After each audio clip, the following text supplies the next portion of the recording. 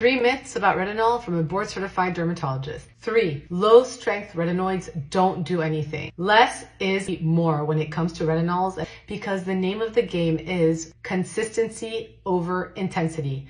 I would much rather you use a low percentage retinol every night of the week than a super strong one and yet you're only able to tolerate it once a week because your face blows off in the process. If you have any questions or concerns or want to learn more about these 3 myths, let me know in the comment section below.